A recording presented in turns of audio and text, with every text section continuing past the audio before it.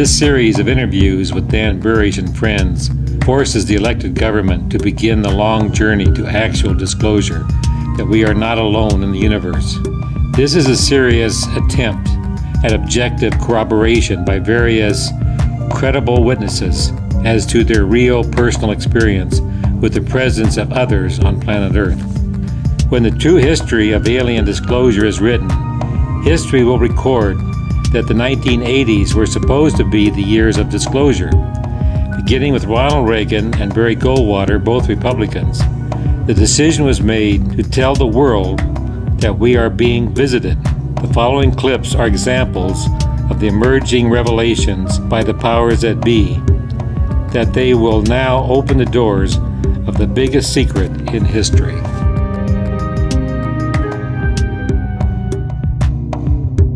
I can't back that up, but I think that at Wright-Patterson Field, if you could get into certain places, you'd find out what the Air Force and the government knows about UFOs. From his ham radio shack outside Phoenix, the senator disclaims direct knowledge of UFOs, but he does confirm a disturbing story about an exchange with General Curtis LeMay. Reportedly, a spaceship landed. It was all hushed up, quieted, and I've never heard about much of it. I called Curtis LeMay and I said, General, I know we have a room at Wright-Patterson where you put all this secret stuff. Could I go in there? I've never heard him get mad, but he got madder than hell at me, cussed me out, said, don't ever ask me that question again. President Ronald Reagan's speech to students at Falston High School soon changed all that. Suddenly there was a threat to this world from some other species, from another planet, outside in the universe. We'd forget all the little local differences that we have between our countries. 2 years later, President Reagan made international headlines when he repeated the alien theme to the General Assembly of the United Nations. Perhaps we need some outside universal threat to make us recognize this common bound. I occasionally think how quickly our differences worldwide would vanish if we were facing an alien threat from outside this world.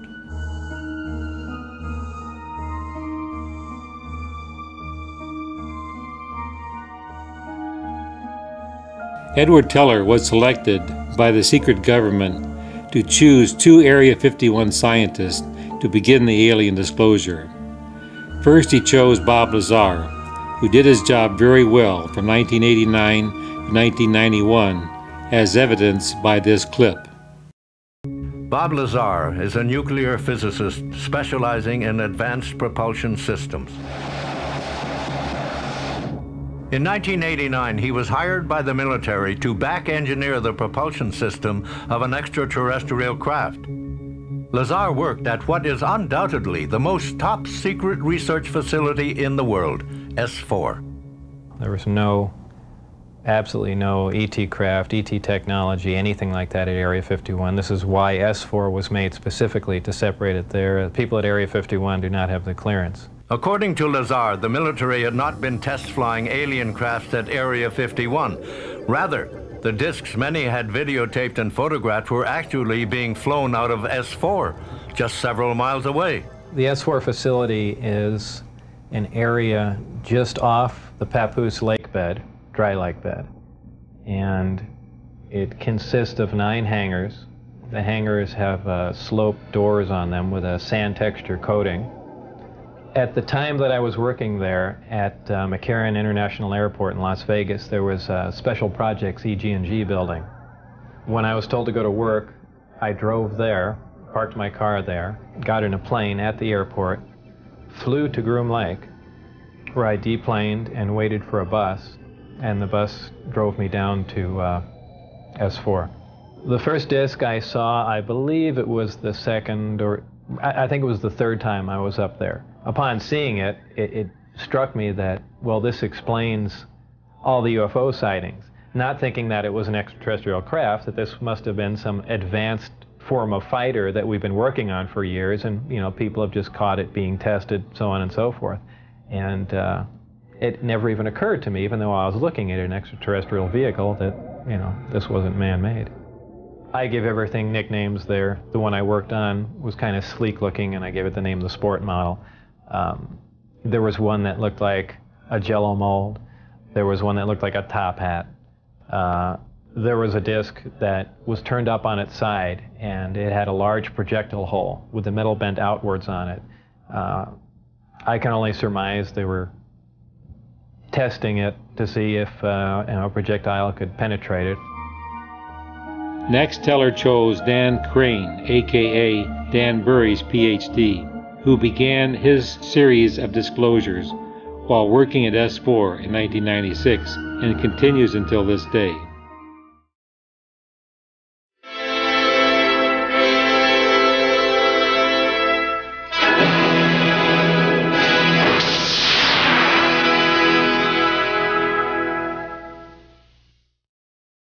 The following interview with Will Uhouse took place on December 20th, 2005.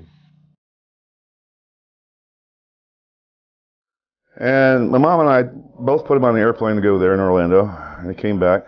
When he came back, we could see that he was visibly shaking all the time. He just was not himself. And we got him back to the house, and we were making dinner and stuff, and the guy just kind of, this is my father, he falls apart. You know, he just starts shaking. He says, I've got to say this, I've got to say this.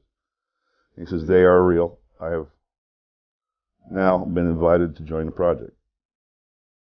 He says, we have a disc, and it's not from this world.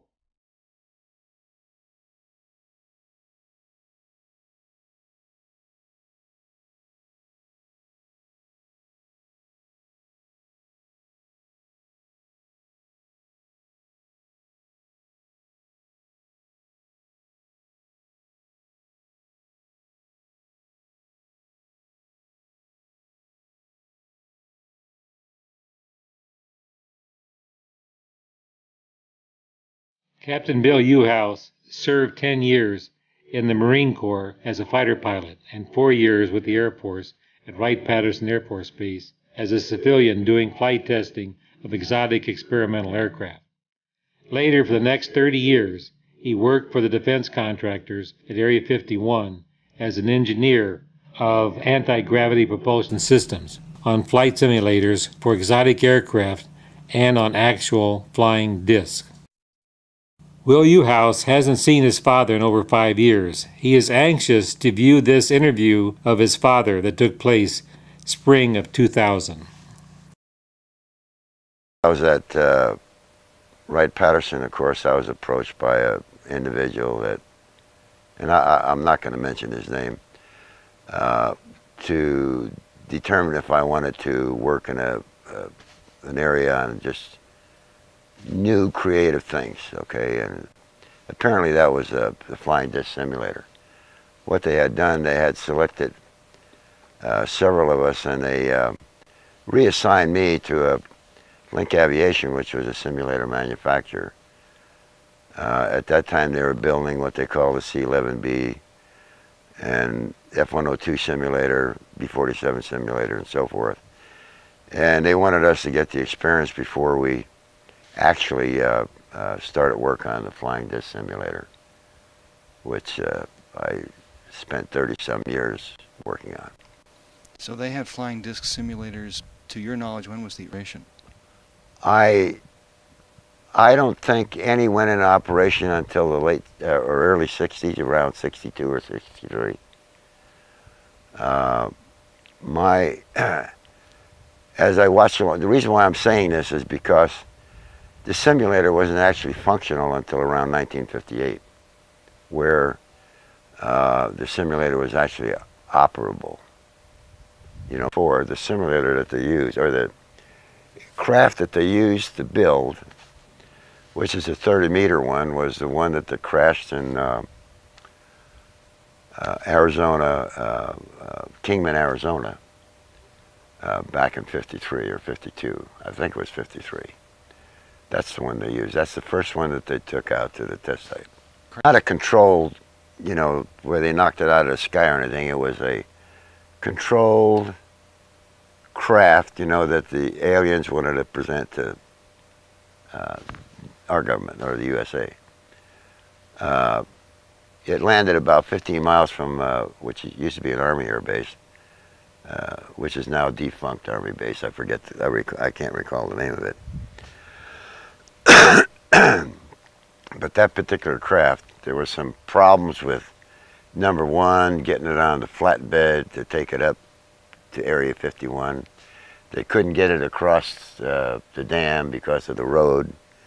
It had to be barged across the, you know, the Colorado River at the time, and then taken up to where people go now, up 93, out to Area 51, which was just being really constructed at the time, and taken down those dirt roads and out to that particular area of the test site.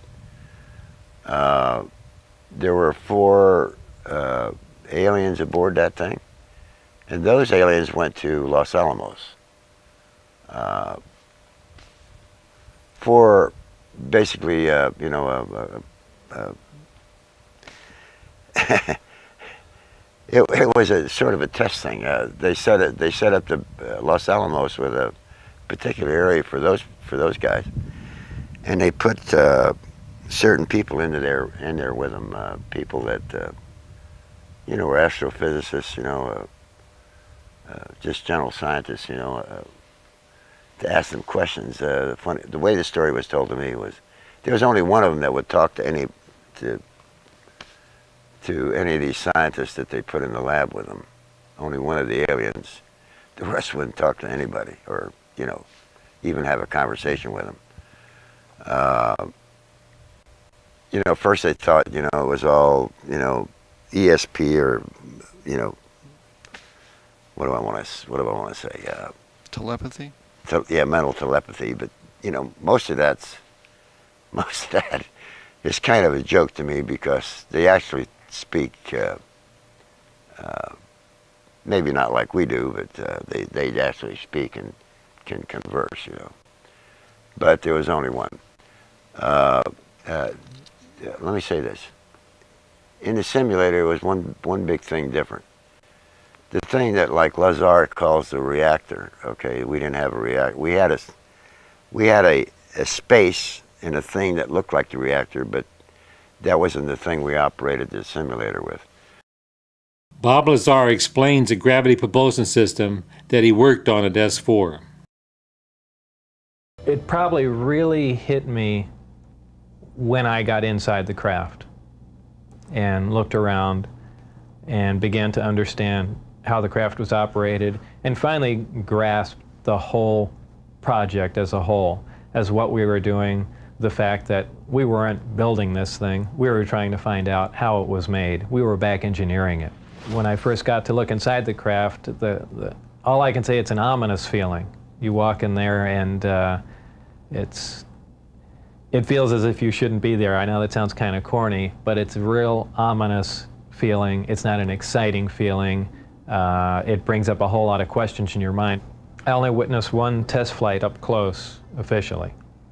That I was just inside the hangar. The craft lifted off the ground, virtually noiseless, other than a small corona discharge on the bottom of the craft, indicating the presence of high voltage. That dissipated at about 30 feet, and it stood there completely silently, and moved over to the left and to the right, and sat back down. That was the entire test. This was quite a scientific feat, to lift something completely silently, under control, and you know, perform a maneuver like that. I had to hang upside down in there to see the lower level, essentially, and there were 3 large gravity amplifiers.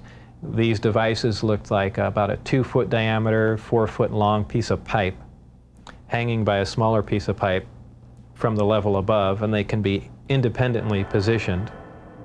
And that's what emits the gravitational waves that propel the craft.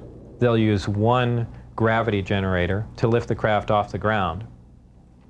And as opposed to what we're used to, for instance, a plane, once it's in the air, we envision thrust or some force coming out the back of it to push it forward.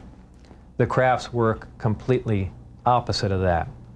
What they do is once they're hovering in the air, they'll swing the gravity, or two remaining gravity generators up in front of them and create a distortion, essentially a downhill, and the craft rolls downhill for infinity. There's what they call Omicron configuration, where the craft is using one generator, or Delta configuration, where it's utilizing all three.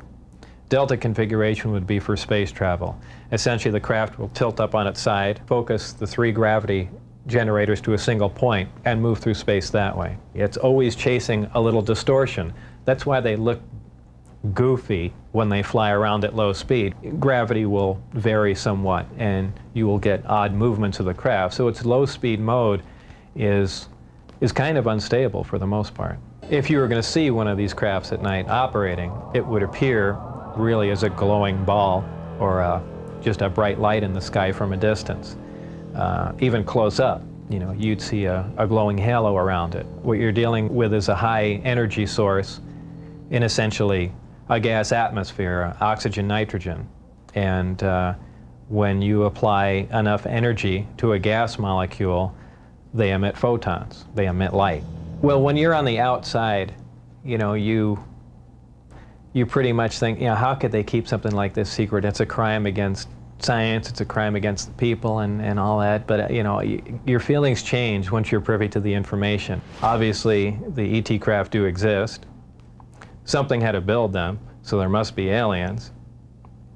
And since there are, and the craft are there must be some sort of factory and an entire civilization somewhere. And if in fact that is true, and it apparently is, then there must be others. We operated with 6 large capacitors that were charged with 1 million volts each. Say there were 6 million volts in those capacitors. They're largest capacitors ever built. These particular capacitors, they last for 30 minutes, so you could get in there and actually work the controls and do what you had to get the aircraft or get the simulator, the disk to operate. Okay, so it wasn't that simple because we only had 30 minutes. Okay, and the reason why it was designed like that photo I showed you was actually when it was operable, it would lift off the ball about a certain amount of there was a dimension there that we had that it actually lifted up, and it could actually turn, you know, a certain amount of degrees left to right or whatever. But in a simulator now, you'll notice that there are no seat belts, right?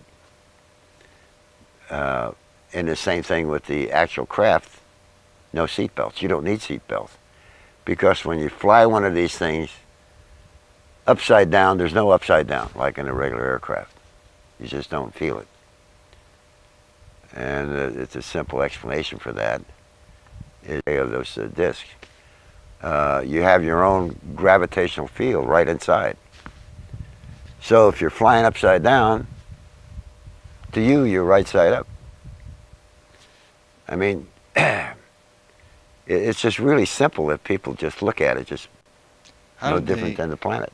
Did you ever get inside the actual craft?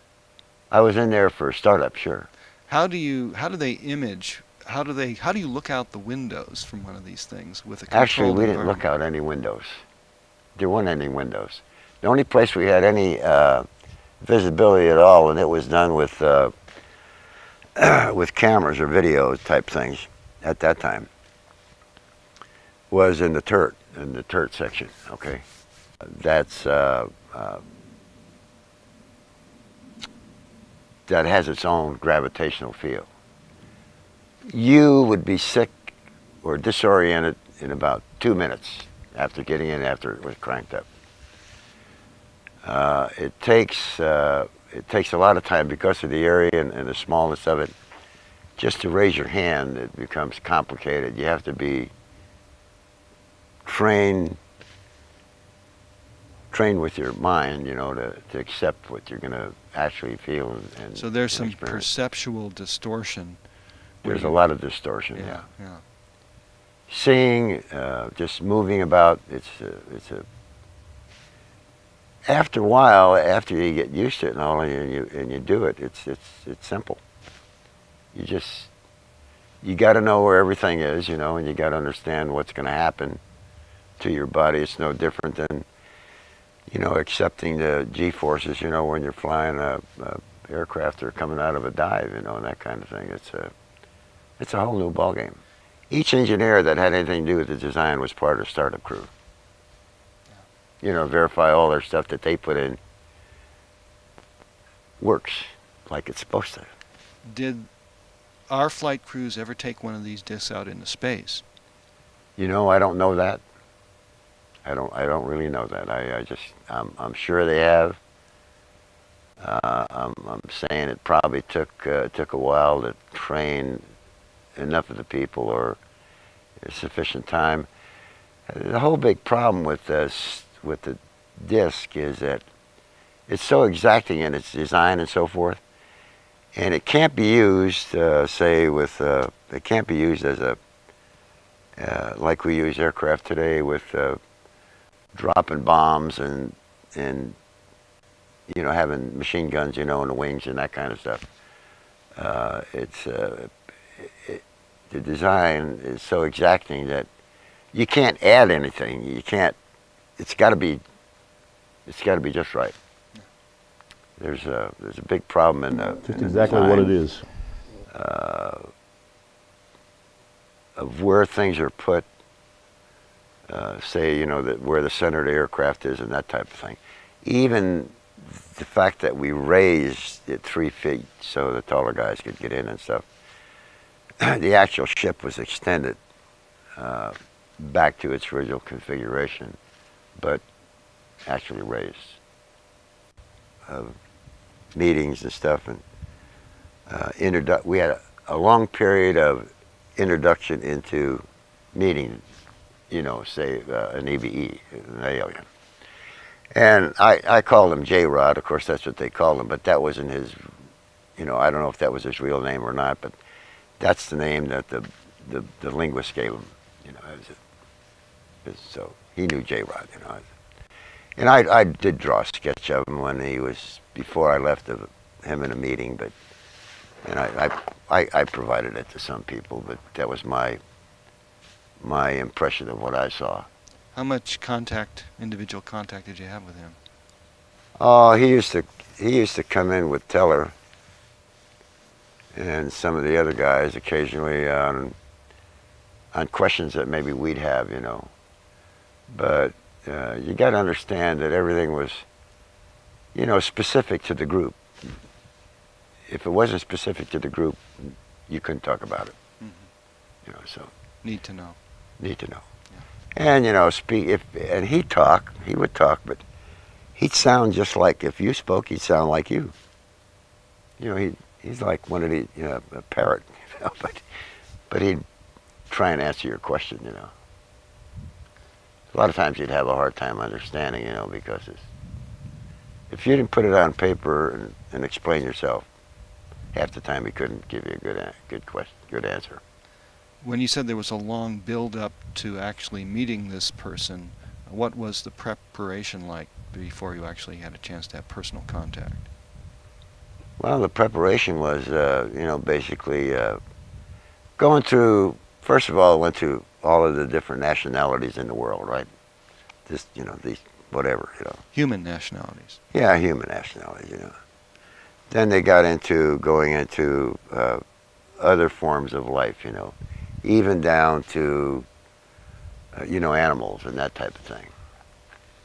And the fact that, you know, this J-Rod had, his skin was pinkish, but a little bit rough, you know, and that kind of stuff. Not, you know, not horrible looking, you know, or to me he didn't look horrible looking.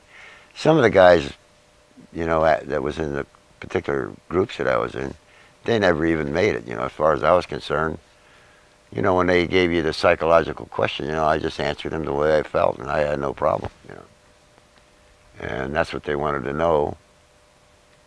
you know, if you'd become, like, you know, hey, here's an alien, he's from here, and I don't know what, you know, one of those kind of things, you know. But it never bothered me, you know, it didn't amount to much. So what kind, you know what kind of scientific advice he would give the crew that was building or back engineering these? Basically, it was only engineering advice or science advice. You know, say for example, I performed the calculation, and there's I spoke of a book that,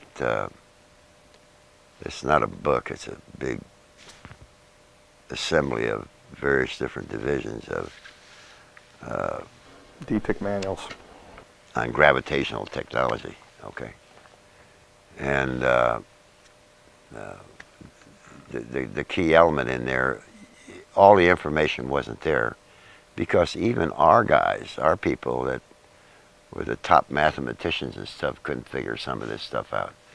So we would take it, and then, you know, we'd have to, with each design, you know, there's a requirement for calculations, and we'd have to prove by calculations, you know, that this thing's going to operate, no different than anything else we do.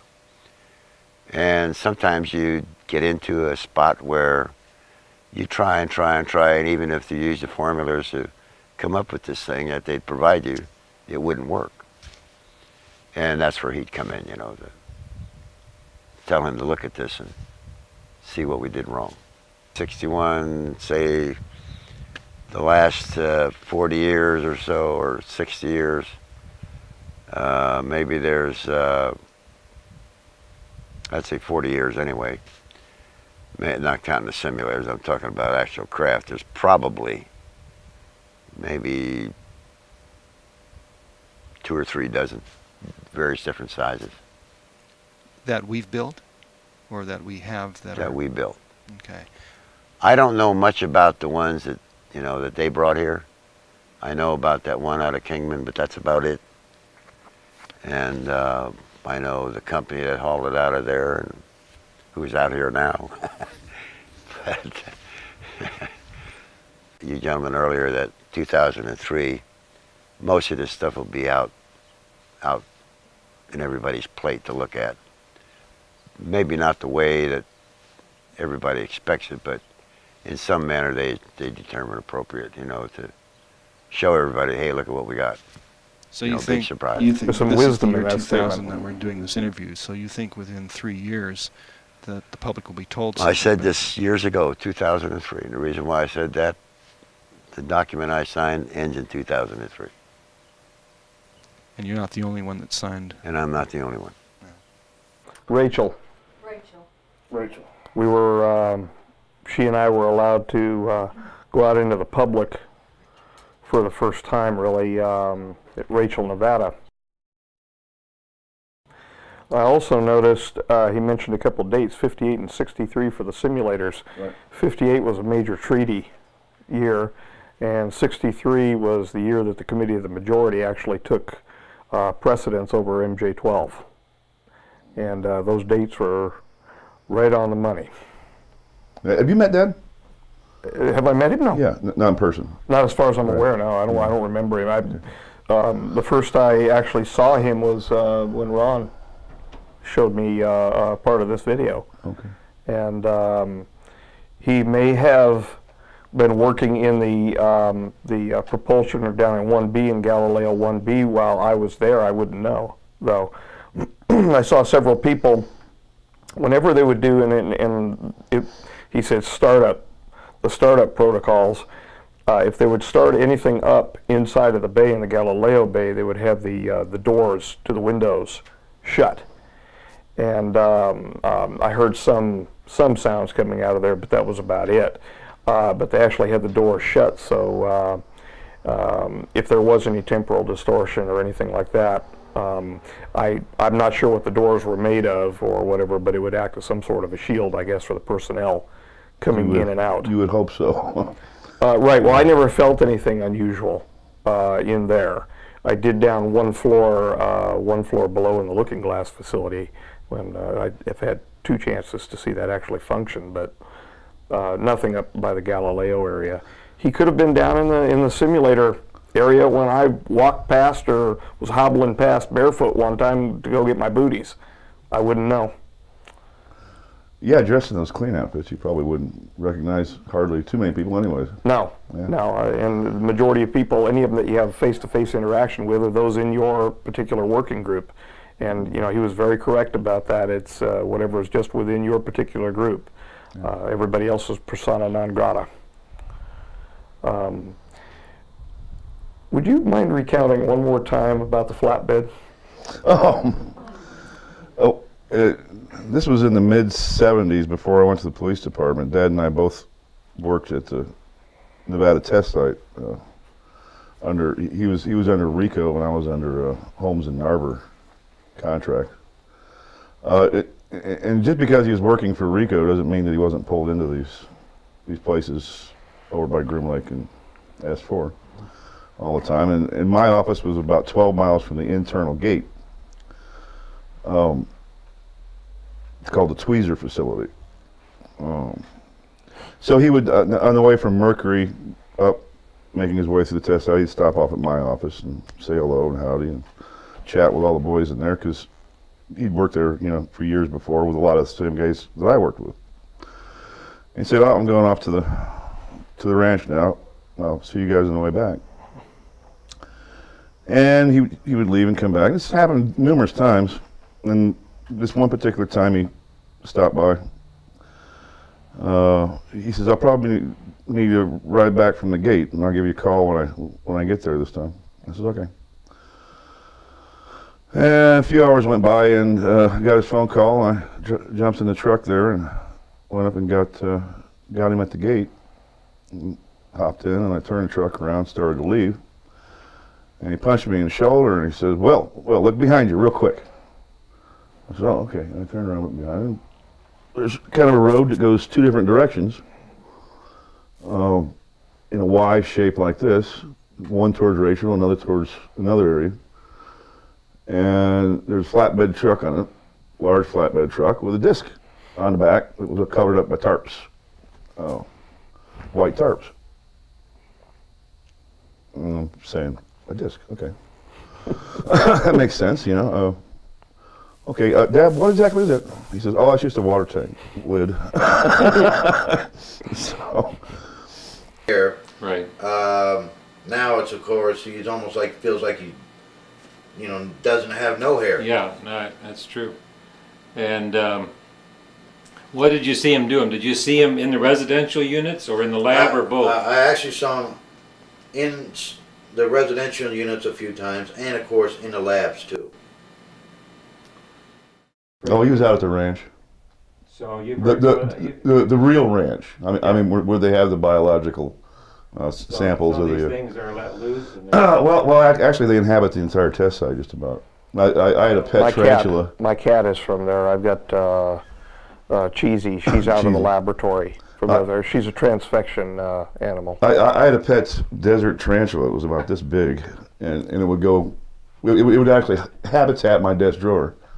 And it would eat lunch with me, you know, and come out and grab a piece of bread or something, or a piece of meat off my sandwich. And, did it salute or anything?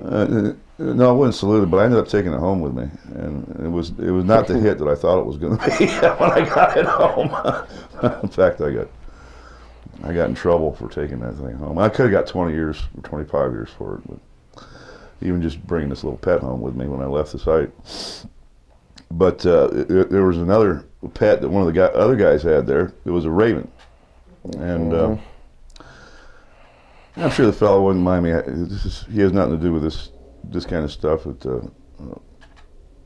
last name is Stacy, and his first name was Jim Stacy. And he had the desk closest to the back door when we all ate lunch. And there was this huge raven that would come there and eat lunch with us as well, and probably waist high to you, Ron. And you know, that's a big bird. Mm-hmm. You know, it's a big bird, and they're very lingual, as you know, and everything. Did they condor? No, I forgot what we called him, but as we'd be sitting there eating lunch. This bird had higher IQ than condor. As we'd be sitting there eating lunch at the Tweezer facility, the phone would be ringing constantly because everybody wanted us, And the telephone rang, and Stacy picked it up. I was like, Tweezer facility, Stacy here. And I had, of course, to go there on a weekend when Jim wasn't there. And, of course, Bird comes and visits, and I toss him some bread out the window, the door. And the phone rings, and I just says, oh, I'm not going to bother with that phone today. It's supposed to be my day off, for crying out loud. And the phone quit ringing after about 10 rings, and all of a sudden the Raven goes, Tweezer facility, Stacy here. the name he's using, Tweezer, by the way, that name is fairly well known to the point where I have a running joke with Victoria Nicole. On any given week, her mathematics teacher will give a brain teaser, and they are nicknamed brain tweezers between she and I. Brain tweezer. Yeah, they're called tweezers. Well, this one actually got its name because we had occasion to devices, as they're called, sometimes don't go off, so they have to be taken apart. And in the tweezer facility, we had the facilities there to take one apart, actually. Right. It's quite a feeling when you're sitting on top of one of those babies. Why is it there? Because it didn't go off. And why are you doing this? Because you're crazy. You're absolutely nuts. Sitting on top of a nuclear device. We didn't call them bombs. They weren't bombs. They were devices. So, yeah, that's why that facility got started. I'm trying to remember the name out of Strangelove, the guy that rode the bomb down. Oh, that was a good movie. Yeah. Slim Pickens? Slim Pickens, yeah. You got it. Yep. Well, we'll pass along to your father, if you please, my best certainly will, man. wishes. Thank you. You're welcome. Thank you very much.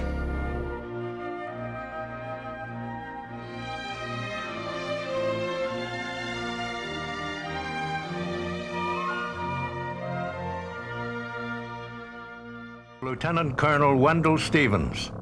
I remember one report where an object got in behind the trailing edge of the large wing and ahead of the smaller wing in the position, open position there, and remained for 2 or 3 minutes, and they got pictures with all of the movie cameras and the handheld cameras, including the 8x10 Fairchild camera. All of the data that was recorded by this special equipment, the cartridges, cassettes, rolls of film, and everything, after a mission with an encounter, was removed from the canisters and the equipment items and packed in a metal box and chained to an officer's wrist and flown to Washington that night. And this happened on a frequency of about 3 or 4 times a month for the whole 1.5 years that I was doing this in Alaska. Sidebar corroboration, Wendell Stevens discussing his interview with Bill Uhouse in 1994. Wendell, if you could tell us what you know about Bill Uhouse and how he was reacting with the aliens and the Kingman crash and so forth. So take it away, Wendell. Well, Bill Uhouse came to our International UFO Congress in Las Vegas at the time. Now it's at Laughlin. In about 1993, I think, or 94. And he came up to me there during a break, and he said, I know something about these things. He said, I worked on them. And I said, oh, man, we got to talk. And so we went down to the restaurant to get away from the crowd there. And he told me that he was a simulator specialist in Area 51, that he began there a long time ago when he was, I believe he said he was working at Dayton, and he was reassigned out to, they sent him to a Link school. At that time, Sperry was making the Link trainers, and he went to a school at Sperry first, and then he went out to Area 51. And he said that he was working on simulators to teach pilots to fly new airplanes that had never been flown before. Later he told me that they were training pilots to fly discs that we were manufacturing too. That came much later. He said that, what I found interesting at the time, he said that he was working with an alien extraterrestrial, a living one, at Area 51, which was a little hard for me to believe at that time. he said that, and because I was not acting too convinced, I guess, he offered the information that he, being an engineer and being in the Link Trainer project, he was drawn into the group of engineers to prepare the habitat for some alien extraterrestrials that were going to come here and remain, to come here and work with us. And the alien extraterrestrials gave them the specifications for the habitat. They wanted a living facility that included, among other things, in the sanitary facilities, the bathroom was a little different from ours. It didn't have a urinal, didn't have a commode, a toilet.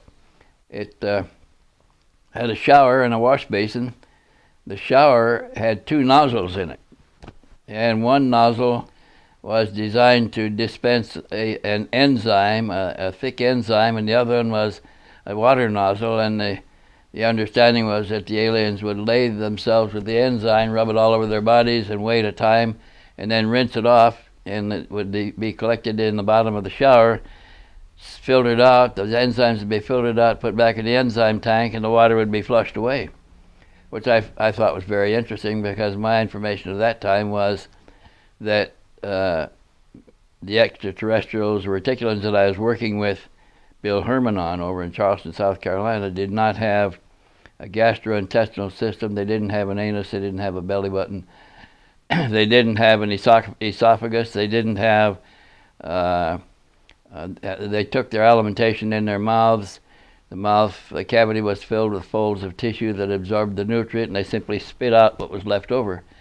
At the time I was thinking, what a marvelously efficient system. Why do we have 32 feet of gut in us to absorb the nutrient when there's a simpler way to do it? Anyway, he said that was the conditions for the laboratory. Then we had to manufacture, he said, food supplies, foodstuffs for the aliens that were coming here, and they brought cultures from their home planet that we had to prepare the culture for them and prepare their food for them in a facility out there at Area 51. And he said that the cultures, he understood the cultures were materials that were low in the food chain, scums, chlorophyll, bacteria, things like that that are very low in the food chain, didn't require a lot of energy to digest.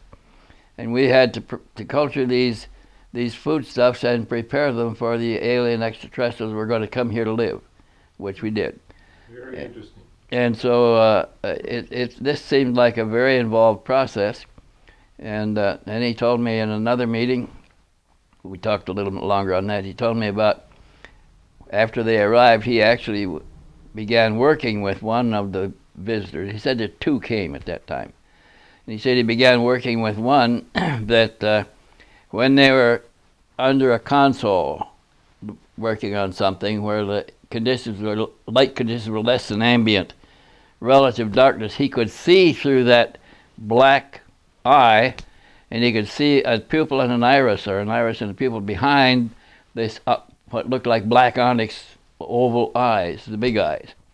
So he was pretty sure that that was a lens of some kind, or a protective covering that they were wearing over their eye, because they didn't have any other way to wear it. They had no nose to support spectacles, no ears. The nose was just two slit nares with not much of a protuberance. The ears were just fleshy pits with a membrane over them. And I found that interesting because I was convinced that the Santilli film was real, having investigated the crash site. And now on the Santilli film, we removed a lens that was flexible, and they removed it from under the eyelid, and then we could see the eye on the Santilli film, which confirmed what Bill had told me years before. And another case I was investigating in Switzerland, when a discussion of the reticulans came up, he said that the Pleiadians knew about the reticulans, and that they had some kind of interaction with them, but they weren't controlling them. And he offered the comment that those big black eyes were lenses at the time, and I laughed inside myself because I thought, he doesn't know nothing about them. I'm investigating his case. There's no indication that they're lenses. And later we find out that Billy was right. But Colonel Corso told me the same thing, that when I interviewed him in '97 in Roswell. Interview with Colonel Philip Corso, U.S. Army retired, author of The Day After Roswell, in Roswell, New Mexico, July 1997.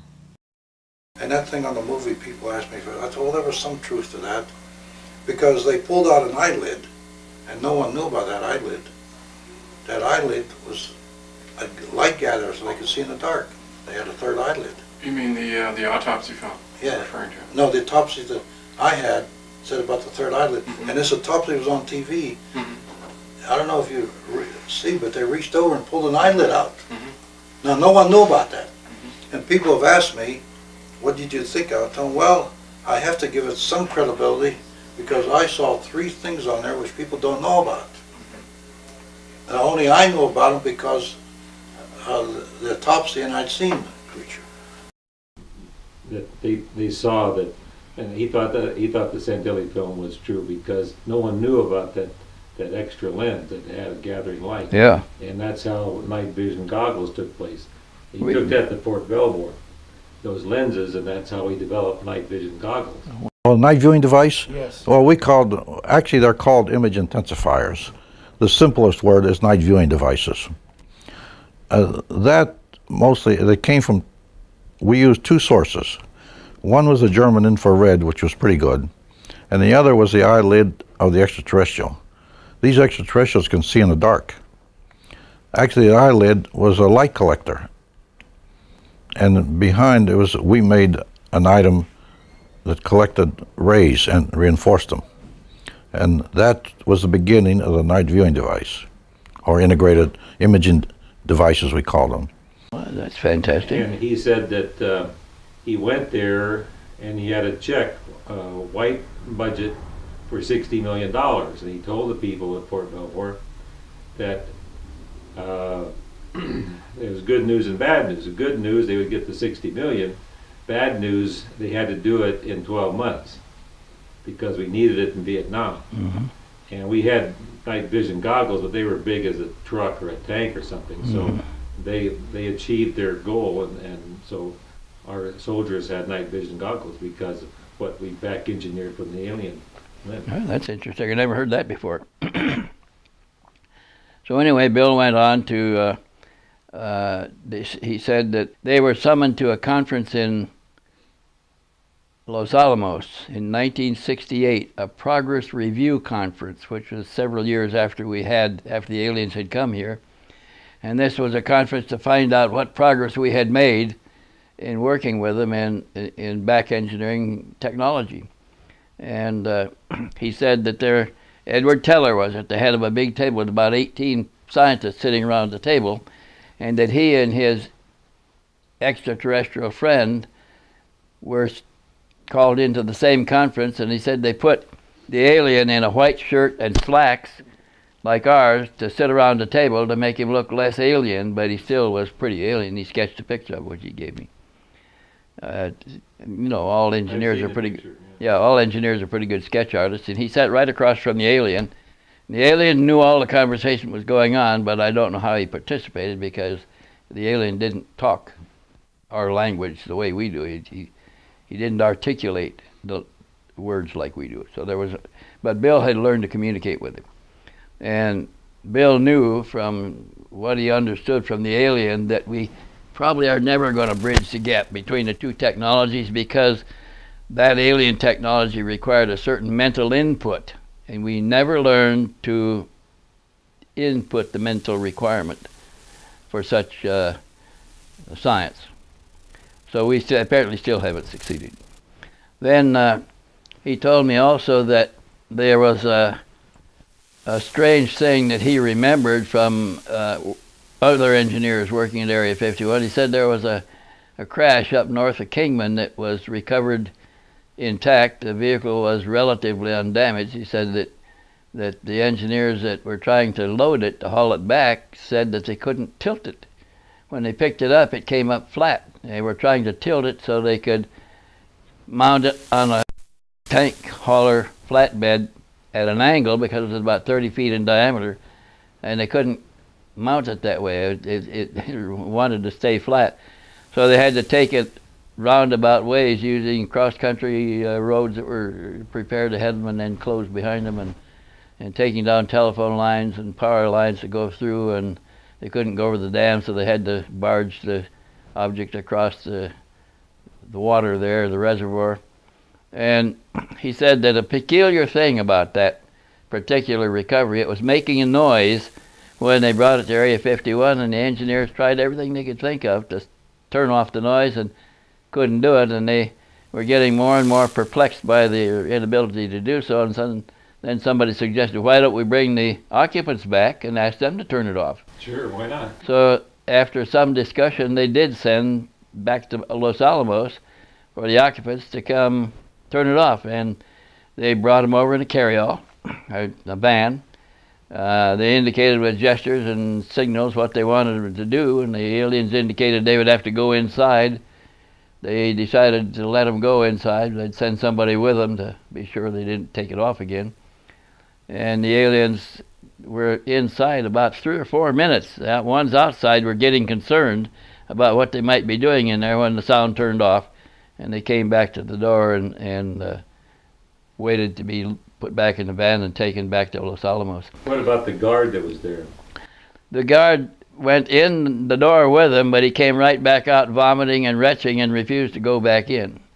And I don't know what would cause that, but he didn't know either, but they thought that was peculiar. And they asked a pilot standing by if he would go in. He said, no, not me, send somebody else. Anyway, that was a peculiar thing, because that one kept making a noise until the aliens were brought over to flip the right switch, or flip the right switches. Yeah, he said the engineers believed, because of the time that the aliens were in there, that they must have activated the systems and contacted their fellows somehow before they came back to the door to leave. So E.T. was calling home while they so that appears to be what, that was the speculation anyway, over the time that it took them to turn the noise off inside. But just the concept that we have alien engineers talking to our engineers. Yeah, it's pretty exotic, yeah. And I've talked to Bill Uhouse's son, Will. I showed you the tape of... Yeah, that's interesting. And how he confirmed what his dad said. That was very similar to what happened in Roswell. When the debris was brought there, the family saw it. Well, Will Uhouse was born in 1953 when the crash, so I mean literally his whole life started with the crash in '53, and his father coming home and telling him little bits and pieces of the story. So that's corroboration for me. Yeah.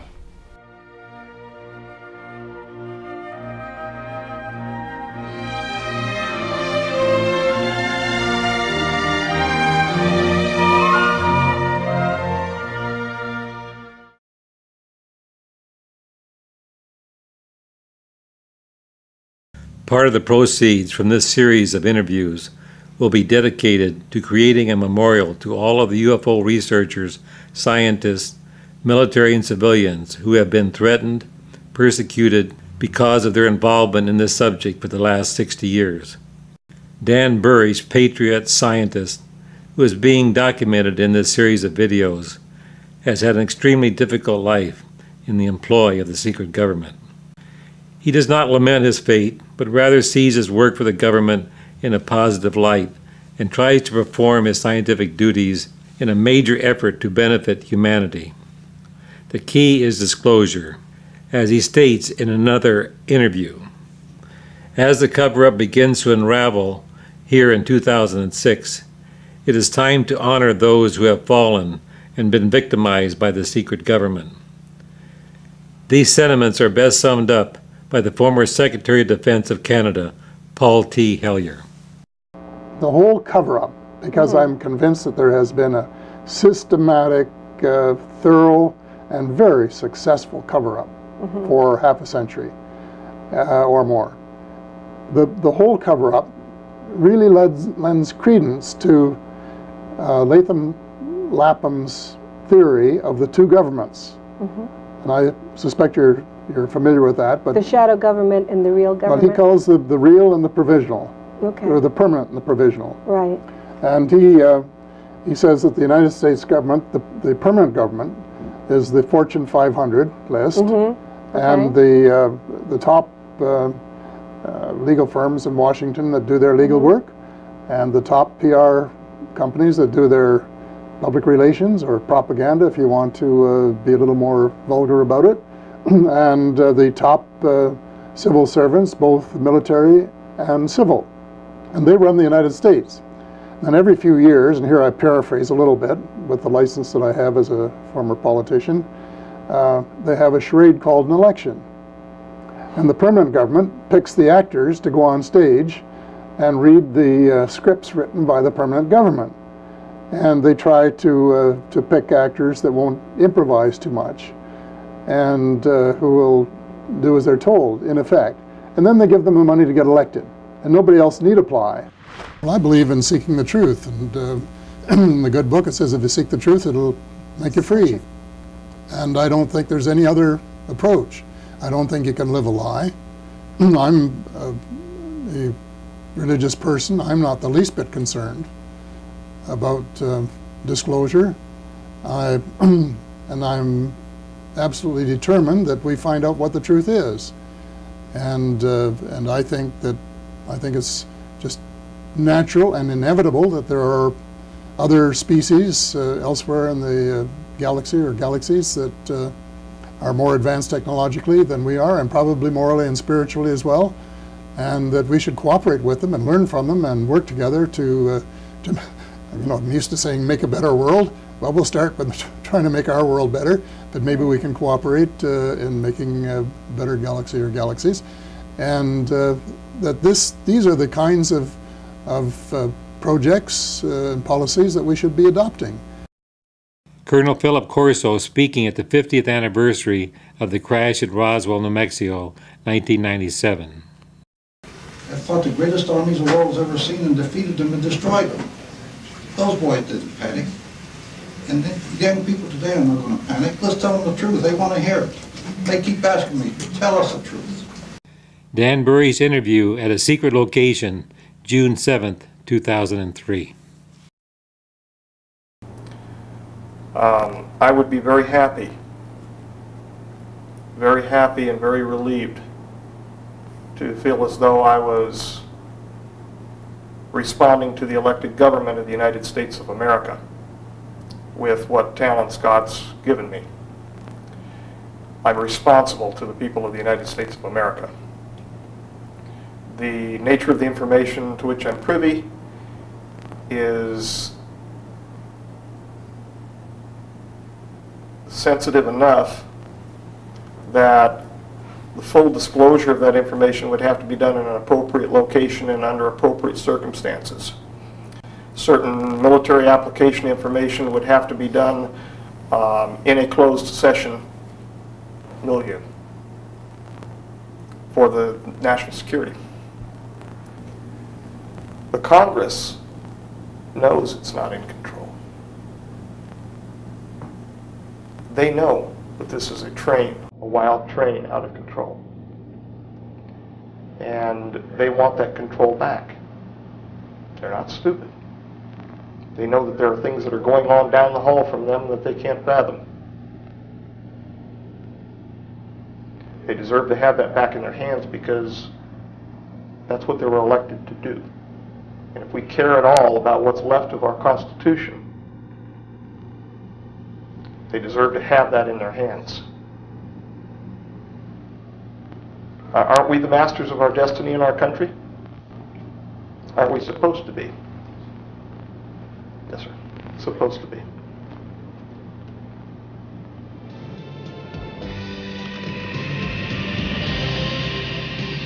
All presenters in this video have military backgrounds and are dedicated to disclose the truth about the UFO reality.